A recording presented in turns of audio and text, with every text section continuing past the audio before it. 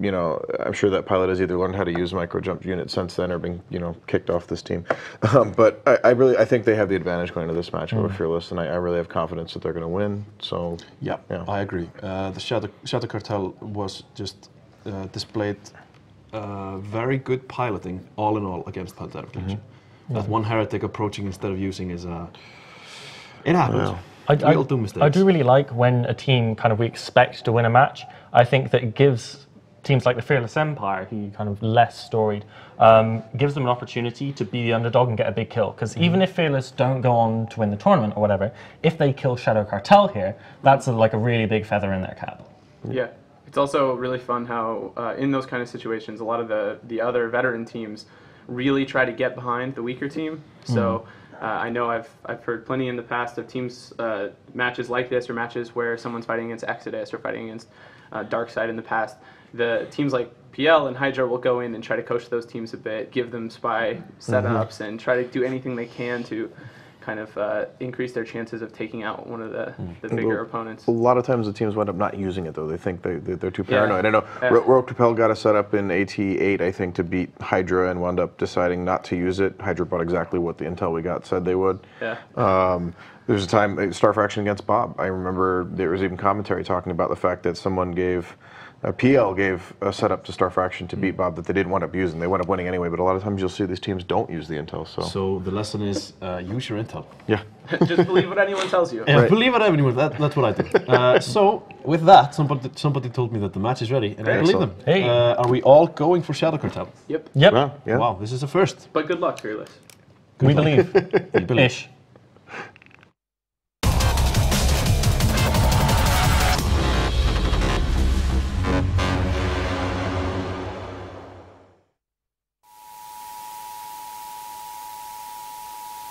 So, do we have any setups that aren't a tinker?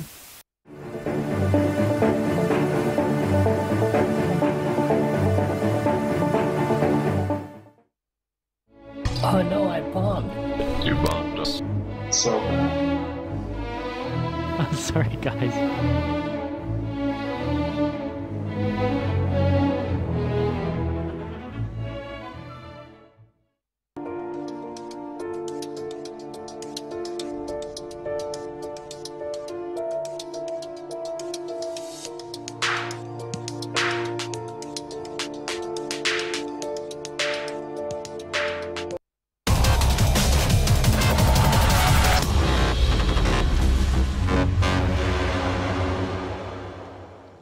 Welcome back, everyone, to this next match, Fearless Empire versus Shadow Cartel. I'm CCB Fozzie, joined once again by Sir Squeebles, and I hope you like Tinkers, because we've got even more Tinkers for you coming up. Although this is another kind of different Tinker than what we've seen through most of the day, as Fearless Empire has brought back their Marauder plus Tinker setup.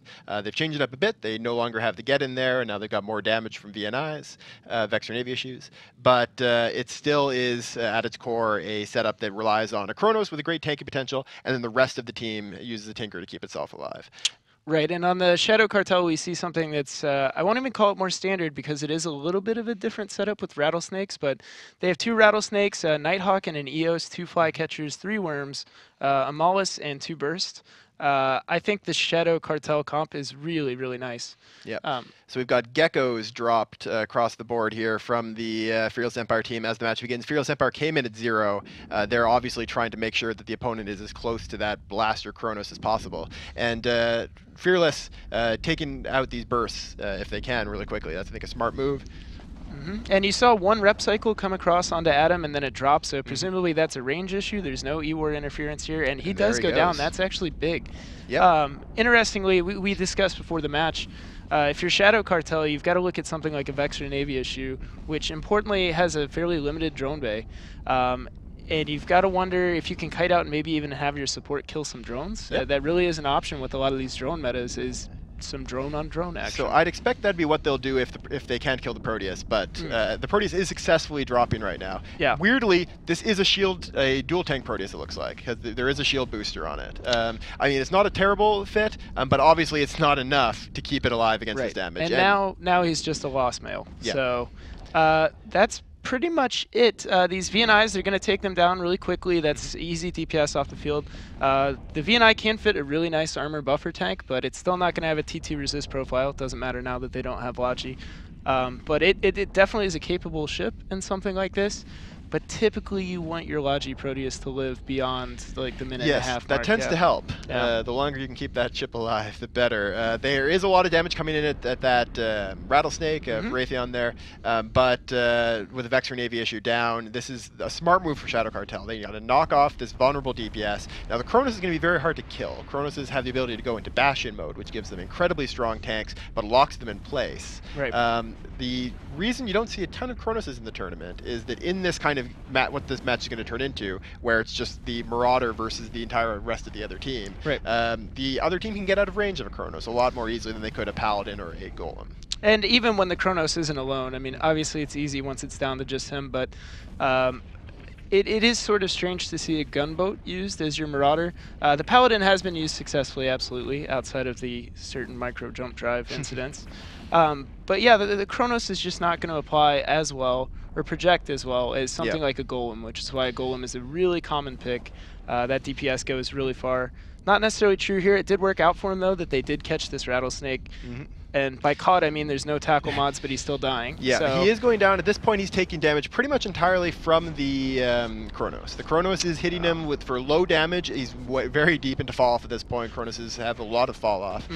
He is probably going to be able to kill the Rattlesnake, but with the whole rest of the team collapsing around them, it's going to be probably a pretty easy points win for Shadow Cartel. Yeah, that was probably pretty comfortable for them, I would imagine. There was no moment there where they weren't in complete control.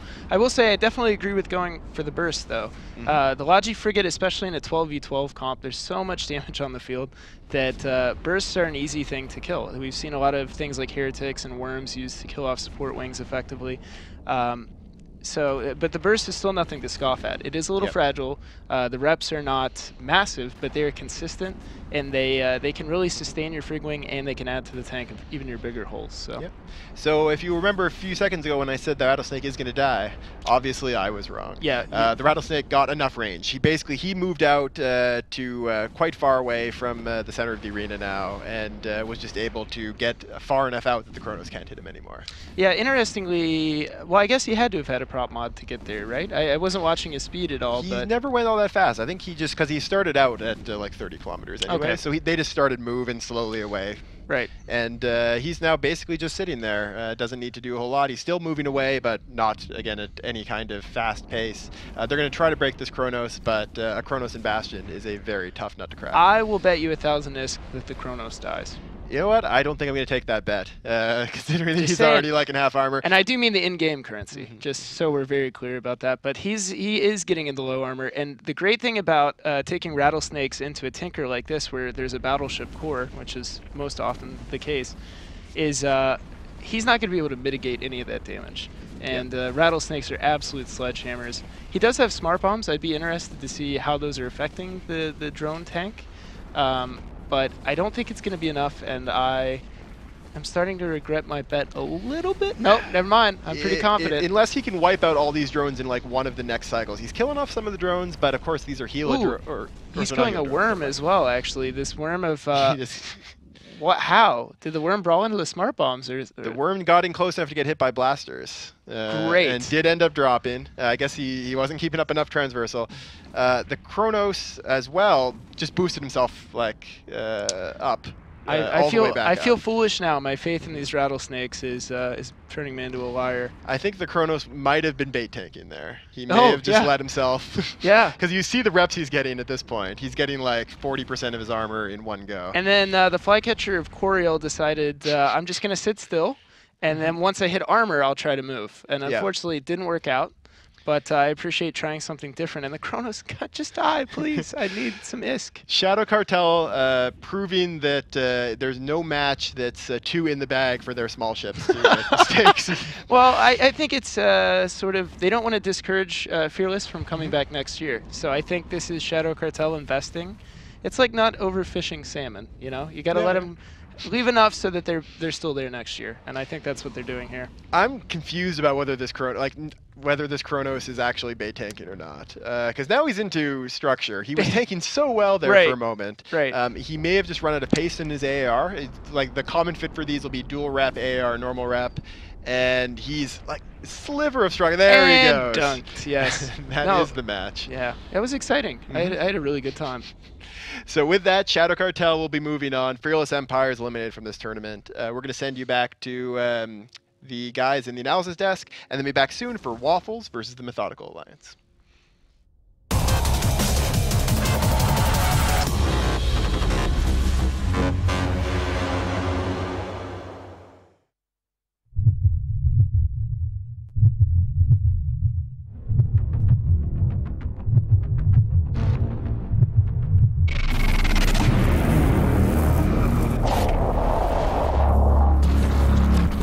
Okay, we'll just chillax for a sec, everybody. And then we'll just let Graphic explode, and it's gonna be awesome. It's not gonna be worth, 500 bill, but it's gonna be okay. Do I have to like do it? I want every that kind dead of like motherfucker out of the alliance. No, Every no. one. bro? No mad.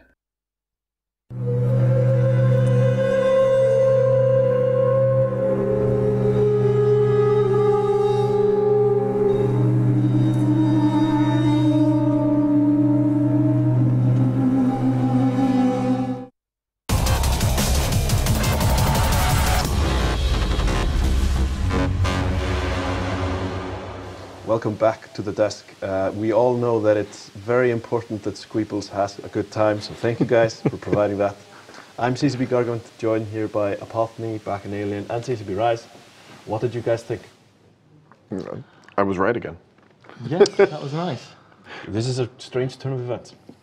It is Cool actually. match. We got our, I think it was our third Marauder of the day. Yes. And by recollection, I don't think the Marauder teams are doing very well, are they? I think all of them. Well, all of them have lost? no. Did the Golem win? No. The Golem. They were definitely doing okay last weekend, but I Yes. think today they've done really badly. I feel like the Kronos is just kind of an odd choice in that situation too. I don't know. I feel like it's kind of a shorter range. In a tournament like we were talking about, there's a lot of range projection going on, unless you're rail fitting it. And in that case, rail Kronos they're kind better. of makes me squeamish. So yeah, There are better Marauders to bring for range. yeah, absolutely. There's not a lot You- to you say. had something. Fearless Empire died. Right. Yeah, we said before the match they banned out the Tango and the Loki. Shadow Cartel banned those two. They didn't want to face shield tinkers. And I mean, they disassembled an armor one. There's pretty much nothing more to discuss about that, I think. Very good showing from Shadow Cartel. Yeah, Fearless Very well did played. Fearless did a really good job of becoming lost males, as Squeeples put it. So That is all they are now. Well, they have gone home, and the next match up is Waffles versus the Methodical Alliance. You nervous yet? You are a Waffles representative. Waffles. Please win. Please. I have a set, I believe in you. I have a set of puns prepared if they don't. So. Oh God. I knew you would. I knew you would. What puns have you got if it goes the other way? Or are you just prepared? I guess I can quote a very popular song. Oh good. I was waiting Or for a the song very lyrics. popular jingle. We could call it a jingle. Is it by Nickelback? I know you're. If you say a fan, you will not be here when the camera comes back. But anyway, the bans for this match are Ageddon and Golem from the Waffles team, and the Methodical Alliance have banned the Astarte and the Ishtar. So Methodical don't want a ridiculously high DPS set up on them, like Who does? in the start. Yeah, but I mean, that's specifically what they're scared of in this case. Yeah. But this still leaves both the Gyla and the Rattlesnake open. Yes, that is true. We could see, a continuation of the day with the Rattlesnake Dealer. I obviously am not in comms for once, so I have no idea why Waffles banned what they did. I've actually been kept out of our testing, so I don't really even know our setups. I'm useless. You're to find information confusing from. the expert, guys. What? You're confusing the expert. What do you guys think? What do these bands say to you?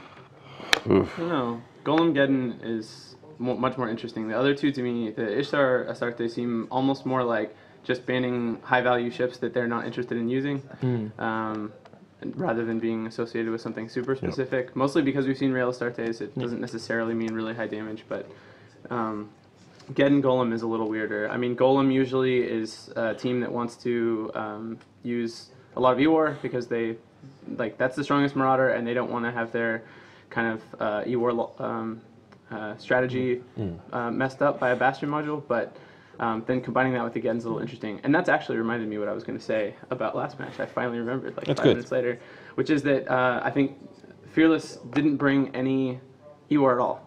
Yeah, zero control bar. We started the control bar 0, and I think a trend we often see as tournaments move on is more and more focus on E-War. Winning the Damp or ECM or Cap War tends to become more and more important late in tournament, I think. So it's kind of disappointing, I guess, to see that they weren't really interested in messing with that at all.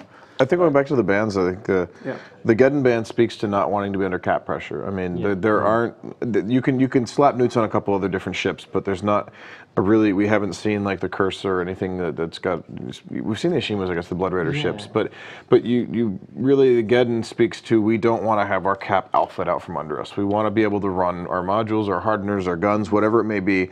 And that's the one that we've seen the most. So get it off the field. I think in general it's interesting how we've seen the Geddon be a more popular neuter than the Battle. Obviously it's less points, but equally I think people are preferring that range bonus over the amount bonus because it means when you land on grid it's going to be easier to get in range newts. You can apply the newt sooner, and the AT is a match of like who can kill each other the fastest. It's not who can kill each other full stop. It's who can be quicker. You pick up the first 2 ships, you get some lucky newts, like you turn off their prop mod, you catch them, you kill them, and you at a massive advantage.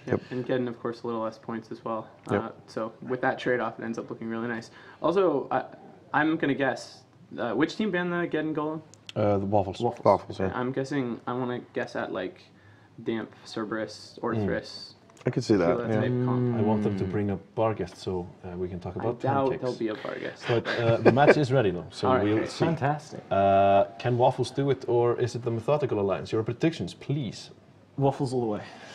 I'm going to go with Waffles too. Yeah, They've amused me in the past. I like Waffles. All the way. Methodical Alliance, it's your ball.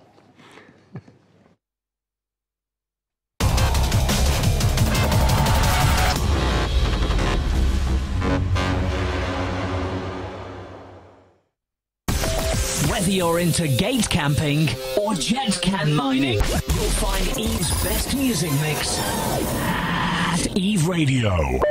Visit www.eve-radio.com today.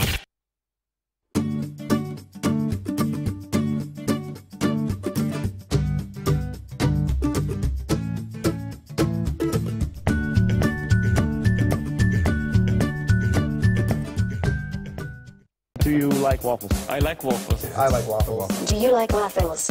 Yes, I like waffles. And pancakes and French toast.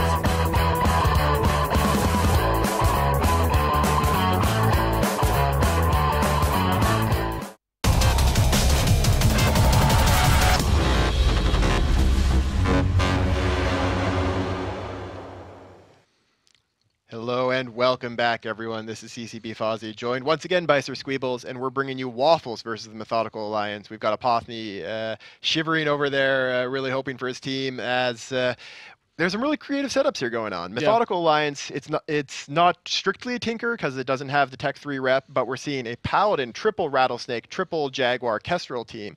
I expect these Rattlesnakes are going to be cap transferring to each other to keep their tanks up. ASBs running all the time. Be interesting to see how well it works out against a much more traditional Waffles team. Yeah, the Waffles team is something that we've seen before, and I think it's been effective almost every time that it's used, barring any serious piloting errors. They've got double Claymore, 1 Scimitar, 3 Gilas, 3 Worms, a Korax, and 2 Merlins. So they definitely are going to try and emphasize kiting, and they'll be successful given what Methodical has brought. But that's some pretty monstrous tanking capability for Methodical. Yep, so the match has now begun. We've got Curators dropped by the Rattlesnakes for Methodical Alliance. They're, I'm assuming, going to try to knock out that Scimitar fast. We'll see if they can track it well enough. But the damage is not yet applied. There is some damps going on to the Rattlesnakes from Waffles. That's not going to actually do very much because the Rattlesnakes don't have missiles, and the Rattlesnakes can assign their drones to the undampable Paladin. So the only assumption you could probably make here, and yeah, now that's confirmed, Sir Phobos Knight and the Korax is taking damage. For some reason, they want that Korax dead. Good on him. There goes the Jaguar, though, and really fast. That's what I'm worried about. That's probably why they wanted the Korax dead. Yeah, makes sense now, looking back on it. But so these Rattlesnakes are spending DPS with no result right now, and that is the absolute worst thing you can do in the tournament. If there's one rule, it's make sure you're applying it. Micro jumping out of the arena is probably worse. Well, yeah, no, maybe. Only slightly though, but the second rule of that is that make sure you're applying it to the right target. Yeah. So we don't have either of those rules being followed as the second Jag is going down, and why are they not switching to something nice and fat that they can hit? Yeah, these are not doing anything significant. I mean, we're seeing, there you go, another frigate off the field. The Waffles just are able to easily pick apart these frigates. They've got the Worms, the Korax, that are really, really good at killing frigates. Yeah. The Korax is, we got micro jumps activated. The Paladin and all the Rattlesnakes are going to try to micro jump on top of the Waffles team. They're going to try to jump in the middle of them, and they are successful. They are about to land in the middle of the Waffles team. Yeah, that is the most impressive thing I've seen all year. Like that's gonna top the highlights list. 4 people, not just one person, but 4 people just MJD'd successfully, only to show up for the Jaguar to die. Yeah. So now again, the frigates still have no protection because the frigates can't micro jump with the battleships. It looks like they were trying to do some damage with the smart bombs from the Paladin, but obviously that's not going to kill these ships. The Scimitar of Danail, something along those lines, was he wasn't ever tackled, but he did have a newt cycle on him, presumably a heavy newt from the Rattlesnakes. But he kited right out because he wasn't tackled, and now that's just a faint memory. Yeah, I mean, they had a painter on him for a bit and looked like they were going to try to apply damage to him, but now they've given up and switched back to the Korax. Right. An odd choice, considering that they only have the one Kestrel left to keep alive. I guess the Kestrel might be their painter, and you don't want to lose that, or else you're going to lose a lot of your damage application. It could just be trying to avenge their fallen Jaguar pilots, but I don't think it's going to work out well for them. I think this is a classic case of a group that looks at a ship, recognizes that it's got good tank, it's got good damage, and maybe not 100% understanding the projection on that damage. So this Rattlesnake of Bandit is going down. He is getting cap transfer from his friends. He's running a what you would assume is an ASB. There is the Paladin smart bombing the drones. So if the Paladin can clear off these drones from the Helas fast enough, they might be able to keep him alive. It's going to be very close, though. So interesting minutia from this camera angle. The Rattlesnakes are using like a traditional cap chain. So they're making a complete circle. They're not funneling 2 cap transfers into the guy that needs it. So they're actually gaining a really, really small amount of capacitor. It's not negligible, but it's certainly not enough to fuel a shield booster. So I think that's a serious mistake, and I would want them next year to maybe cap focus transfer a the bit guy more. that's dying. Maybe they decided that they wouldn't need cap boosters then, because you need cap boosters to fuel. That is possible. I mean, yeah, you can keep your hardeners on, and so it's not wasted. It's just it's not something you see here, and obviously he didn't have enough cap to stay alive, so maybe something to think about. Yeah, so at this point, with 1 Rattlesnake down, that's more than a quarter of the actual damage application. Well, there's no turret or no launchers on the Rattlesnake, so it's some significant amount of damage from the methodical team down. And a question to that end is, if you have no launchers in the high slots, you've obviously got the 1 cap transfer, but per the rules, you can only have that 1 cap transfer. There's more than 1 high slot on a Rattlesnake, and we did see newts, so presumably each has at least 1 newt. That's still a lot of space. There's no extra smart bombs. You would kind of think a smart bomb would also work, but only the Paladin has used smart bombs this fight. So my guess is that it's just lots of newts. Some drone range modules. Augmenters, those are probably mixed in there, but it's definitely not what you more kind of commonly see from Rattlesnakes, which is using cruise missiles to take advantage of that big damage bonus they have. Yeah, this has got to be painful for Methodical because in the same way that a Tinker works, hypothetically, once they lost one of those Rattlesnakes, it sacrifices the tank even more on the other 2 Rattlesnakes. I don't think that was really important because they can't apply damage. So this is one of those matches that I'm sure Apothony was grinning from ear to ear as soon as he saw them go for the support ships with those sentries. It's not a bad plan. It's just rolling those dice, and if you don't connect, then you've spent thousands of DPS that didn't go anywhere. So the second Rattlesnake now is going to go down. He's dropping into armor now, and will probably go down much quicker now that he's in armor. The Paladin is killing drones with that smart bomb, but not fast enough. The Helas have backups, and they're just sending backups in as needed. Well, and one thing that I think is absolutely awesome here is that this Paladin pilot is still moving, which might seem insignificant, but it means that this guy's at least thinking about what he's doing. He's drifting around to try and hit more drones. He's not panicking and bastioning. A lot of people immediately bastion for the E-War immunity and the added projection. given that neither would benefit him greatly here, he's just saying, hey, I'll stay mobile, I'll keep my options open in case I do MJD into Oblivion or wherever he wants to go for his next cycle. I'm hoping for a synchronized MJD out of the arena as an act of solidarity. They are aiming in the right direction to do that. Yes. I'm just waiting for it.